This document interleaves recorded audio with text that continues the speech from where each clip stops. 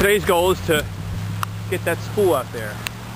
It doesn't look that far, but there's Dick Howard there on the shoreline with his specialized boots, and he's going to walk out there to attempt to snag this spool, and then I'm going to use my cycling skills to pull it in.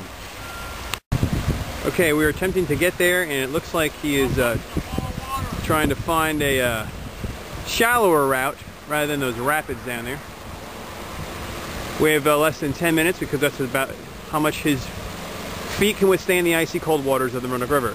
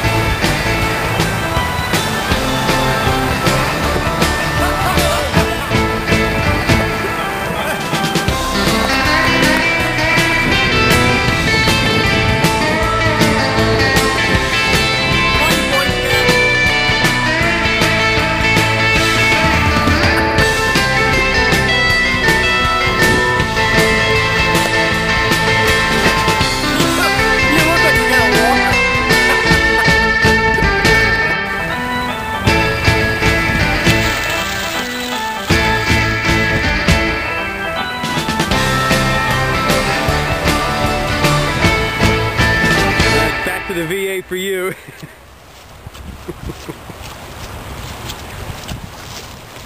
Corner still red. No!